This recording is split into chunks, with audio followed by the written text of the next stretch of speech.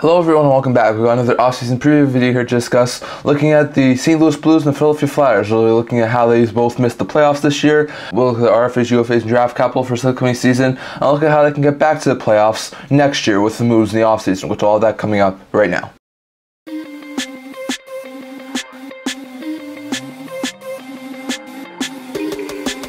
Hello everyone, welcome back to the Talk Show. Now before we get to this video, don't forget to like this video and subscribe down below. Thank you for all your support and everybody to all of you guys. So if you haven't already, don't forget to hit the subscribe button down below.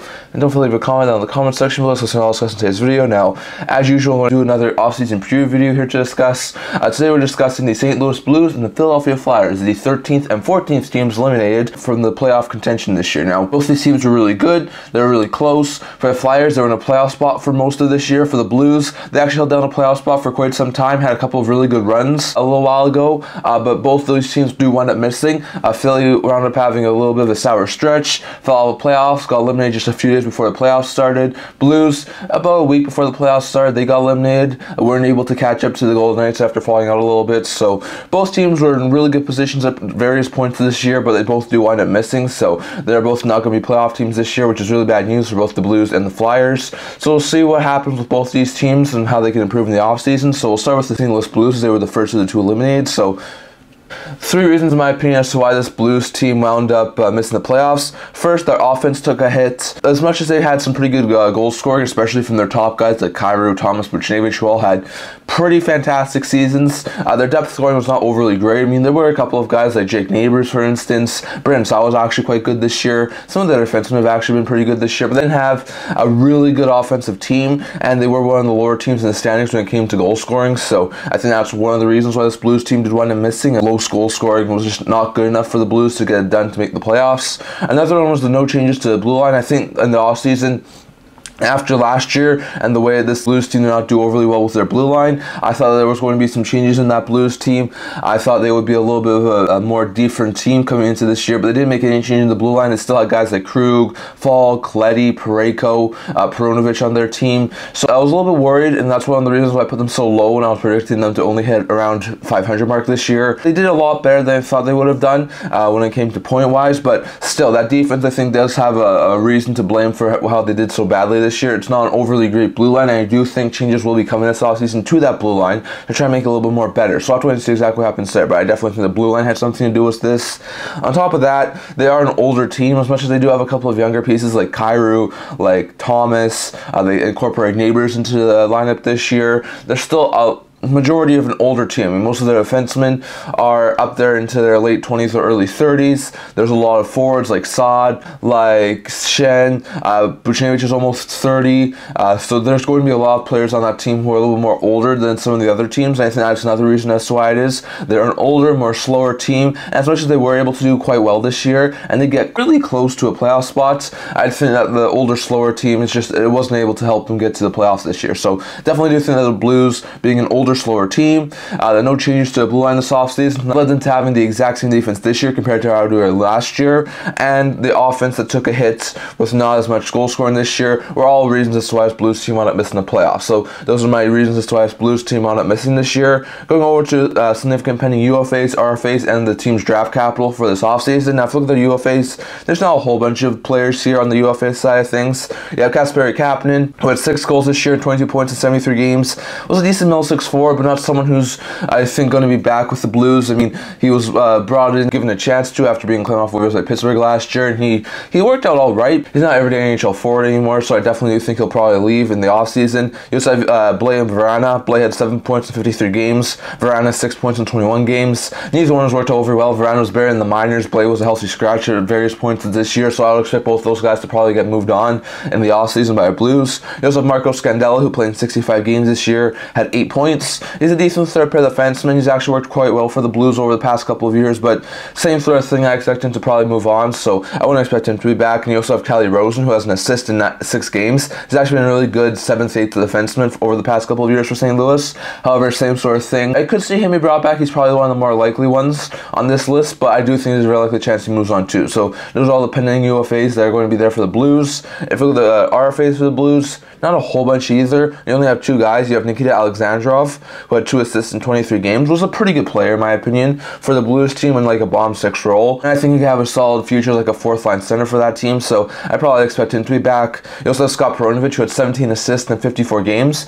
That was another really good player, but Perunovich was fantastic. I'm not sure if they'll re-sign him and try and keep him as like a solid 3rd, 2nd pair of defenseman long term for them, or if they'll potentially move him. There was some trade chatter around Perunovich's name earlier in the year, so I do wonder if Perunovich does get talked about again as possibly being moved, but I also wouldn't be surprised if the Blues re-sign him. So those are 2 pending RFAs this team has. If they look at their draft capital for this upcoming offseason, they have 9 picks, which is fantastic for them. They have their own 1st round pick, theirs and the Leafs 2nd round pick, theirs and the Rangers 3rd round pick, their own 4th and 5th. They have no 6th, but then they also have theirs and the Islanders 7th. So they have no 6th round picks this year, but they do have an extra 2nd, an extra 3rd, and an extra 7th round pick for this upcoming offseason. So that's fantastic news for the Blues. And I will think they'll be able to use those picks to good use, whether that's picking players who should be able to help them in the future or moving them for upgrades so they can make this offseason. So I'll try and see on that. And 5 ways I can see this Blues team improve in the offseason to get back to the playoffs next year. First, they need to figure out what to do with Buchnevich. Now, heading into the trade deadline, there was a lot of trade chatter around Pavel Buchnevich. He was a potentially guy who could have been moved. Now, he's going to be entering the final year of his deal this offseason. He's going to be eligible for an extension on July 1st. So I think they either need to sign him, keep him on this team, because he will actually work quite well with guys like Kyrou and Thomas. So they either need to keep him around and keep him as a solid top 6 forward, or I think they should move him with him entering the final year of his deal and try and get the best return they can, because Buchnevich's value is sky high right now. So I think that's something they need to figure out. Do they move Buchnevich or do they keep him? They need to add a top 4 defenseman. Like I said, this defense needs to have some sort of change up. You can't go back into the next year with Parayko, Krug, Falk, and Leddy as your top 4. You can't. So I think to add a top 4 defenseman, now whether that's a guy like Osisberg or Tanev in the free agent market, or Yoki Hardy or Girard on the trade market, I do think they need to try and either trade for or sign a top 4 defenseman who can really work well in that defensive group. So we'll have to wait and see on that. Also, they need to move a couple of players. I think they need to consider moving Torrey Krug again. They were trying to move him last year to Philadelphia. It never worked out. He uses no trade clause, blocked that trade. So I think they need to try and figure out a way if they can move him. Parayko's name has come up a lot over the past couple of years. I do wonder if the Blues consider moving him. You also got Brandon Saad and Kevin Hayes. Those 2 are more veteran type top 9 forwards. Saad's making $4.5 million. Hayes is making $3.7 million for the next 2 seasons. So I could definitely see Hayes or Saad be moved. Saad's showed this year he can be a really good middle 6 forward. Hayes can be a really good 2nd, 3rd line center, especially at that cap hit. So I could definitely see the Blues try and make some sort of move there to try and improve their forward group, try and move up one of those veteran pieces. Also, you got Krug and Parayko, who I think could definitely be moved to try and make some changes on the blue line. So we'll also need to see exactly what happens there, but I think they need to try and consider moving one of those 4 guys, or potentially a couple of those 4 guys, to try and make some changes. I think they need to add some more top 9 forward help. Like we said, the team's offense wasn't where it needs to be. I think they could add some more forward help. They're getting guys like Kapanen off the roster, Blais, Verana, so that's going to open up some roster space. You move a guy like Saad or Hayes, that opens up roster and cap space. So I definitely think the Blues are going to make some moves this offseason to try and bring in some more top 9 forward help, especially if they move Buchnevich. If they were to move on from him and they can't find a long-term extension, I definitely think there's a possibility there that they try and add top 9 forward to help replace him. So I'll have to see exactly what happens there, but I would not be overly surprised if they went out try to get some top 9 forwards like Perron or Fogle or Dushin on the forward group, or maybe even guys like Kuzmenko or Vetrano on the trade market. So I'll have to wait and see on that. And lastly, I think they need to get it younger. They started doing that this year, adding neighbors. They have Thomas and Kyrou. They're starting to become a younger team, but they're still not a younger team. So if they are keeping Perunovich, I think they need to extend him and give him a bigger role next year. I think they need to give Tyler Tucker and Matt Kessel some more ice time on the defensive end. If you're looking at goaltending, they need to figure out if Hofer can be a really good goaltender for that team. If you're looking at the forward group, give Bull Duke some more NHL time. He got a little bit of NHL action this year. Give him a full season next year. Give Zach Dean some NHL looks. There's a couple of other young guys on that forward group that I think the Blues really want to try and have. So that's what I see exactly what happens there for the Blues. But I think that getting younger is going to be a huge piece to the Blues to try and make the playoffs again next year. So that's my opinion on the Blues. Those are 3 reasons why I think they missed the playoffs. Those are pending UFAs, RFAs, and draft capital for the upcoming season. And these are 5 ways you can see a Blues team improve this year to get better for next year. And next, going over to the Philadelphia Flyers. Now for the Flyers, I was expecting them to be a bad team this year. I was expecting them to be one of the bottom dwellers in the Eastern Conference, if not the bottom dweller in the Eastern Conference. I was pleasantly surprised by that. The Flyers and John Tortorella did a really good job this year, and were able to maintain 3rd in the Metro for quite some time.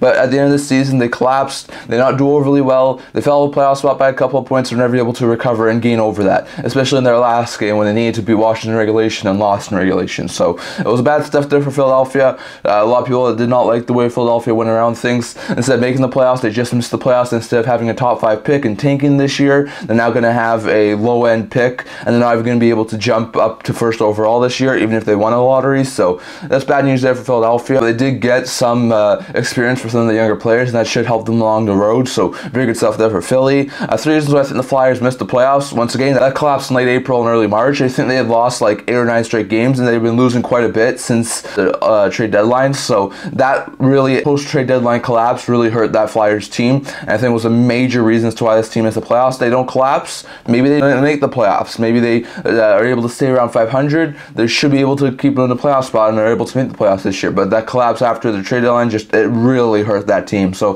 that was a bad news thing there for Philadelphia. Well, with scoring problems, one of the worst scoring teams this year in the NHL. They were not able to get a lot of scoring contributions. Sure, they had a lot of guys who were really good scorers, like Tippett. Couturier had a really good season this year. Farabee was actually quite good. Atkinson, who was a pretty good player. So they had a lot of scoring contributions, but they were one of the lower teams in the scoring race. So that's really bad stuff there for Philadelphia. And if they could get more production out of some of those other guys, like Paling or Cates, or even guys like Farabee or Tippett could have gone a little bit more, and maybe they would have made the playoffs. But that's another reason, in my opinion, as to why the Flyers team missed the playoffs. And the third reason was overworked Ersson. Now, at the very beginning of the season, they had Ersson as the backup to Carter Hart. Hart then was suspended due to the 2018 World Junior stuff, so he left the team, and that basically left Ersson in the starting role. Now, Hart was probably the best goaltender of the 5 that the Flyers have used this year. Ersson, he had all right numbers. He had under 3 GAA, but did have, I think it was an 890 save percentage, which isn't overly fantastic. But he started 49 games, and I think he's a rookie. Ersson, I don't think, has played too many more games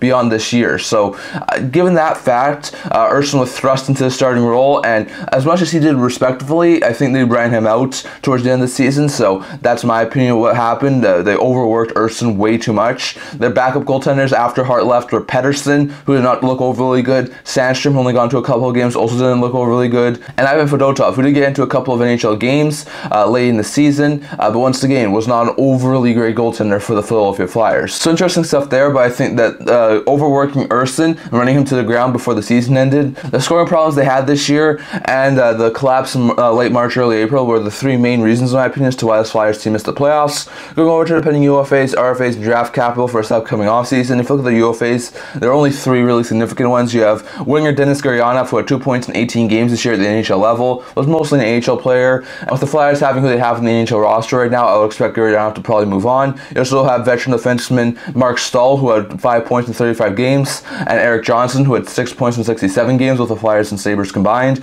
I would expect both of these guys to probably move on. Stahl's a really good veteran 6'7" D. Same thing with Eric Johnson, but I'm not sure if their long-term futures are with Philadelphia. So I would expect probably both those to move on. Maybe one of them comes back, but wouldn't be overly surprised if they both move on.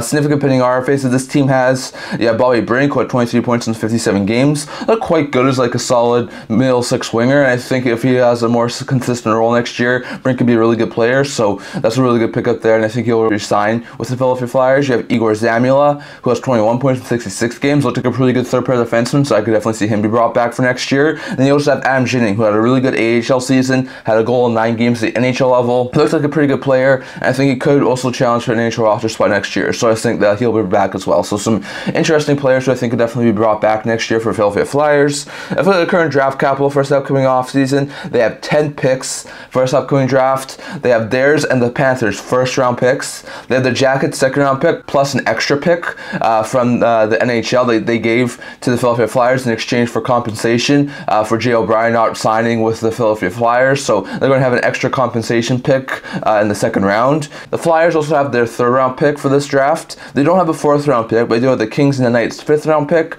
Theirs in the Blues' 6th-round pick, and their own 7th-round pick. So they have a couple of 6th, a couple of 5th, a couple of 2nds, a couple of 1sts. They also have their own 3rd and their own 7th. However, they don't have any 4th-round picks this year for the draft capital. So some interesting stuff there, but I definitely think the Flyers have a really good draft capital for this year, and they'll be able to make a lot of moves, whether that's drafting players for the future and continuing to get this team younger, or whether that's training them to continue to add pieces so that can help them win. And lastly, going over to to 5 ways they can see this Flyers team improving in the offseason to get back to the playoffs next year.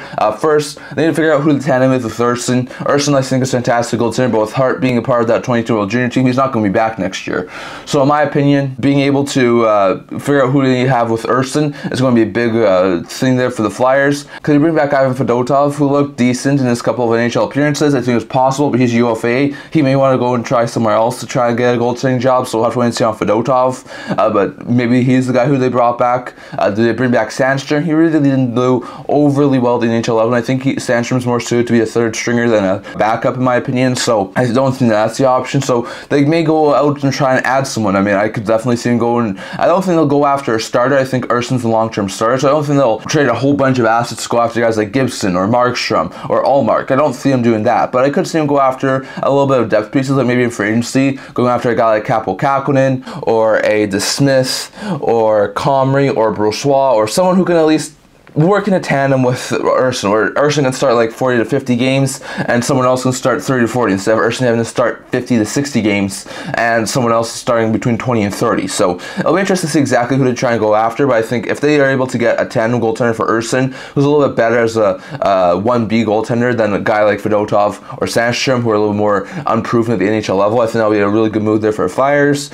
Second, extend Konechny. He's worked out fantastically this year, one of the leaders in the goal scoring department for Flyers this year. Looked fantastic, plays that sort of Flyer style hockey. They really do like this guy, and I think they may have wanted to trade him originally when the season started, but after this year, I think he really is a heart and soul player of this Flyers team, and I do think he will be staying with the Flyers. So I'm not sure what the contract will be. My guess would be like a 6 to 8 year deal with the AAV of around maybe $6.5 to $7.5 million would be my guess. I'd be surprised if it was over $7.5 million, but I think Konechny will get extended and will remain with the Philadelphia Flyers, so I'll have to wait and see on that. I think they have to consider moving a couple of guys, including Johansson, Atkinson, and Lawton. Those 3 forwards I think could all be moved. Johansson's going to enter the final year of his deal. I also wouldn't be even surprised if the Flyers tried to buy out Ryan Johansson. He has not worked out overly well at the NHL level over the past little while, so I definitely don't expect Johansson to be back with the Flyers next year. Atkinson was also scratched a couple of times this year, and I could see him potentially be moved by the Flyers to the final year of his deal. He hasn't worked out overly well in Philadelphia, so given the fact he's entering the final year of his deal, I could definitely see him be moved. And there was also a lot of talk at the trade deadline that Lawton could definitely be moved for the right price. He's a really good middle six player who can play center or wing, so he's a very versatile forward, so I definitely think there's very likely a chance Lawton could be moved as well. So not sure exactly who will be moved, who will be traded, who could be potentially bought out, but I'll expect Lawton, Atkinson, and Johansson all to be moved in the offseason for Philadelphia Flyers. I expect them to get younger. They need to do this year. They did not do overly well. I mean, they did get some guys like Forrester, like Samuel into the NHL action, Brink, so that was really good, but I think they need to continue to get even younger. I mean, Ersson's a really good goaltender net. If they can get guys like Ginning and Attard in the NHL next year, that'll be really good.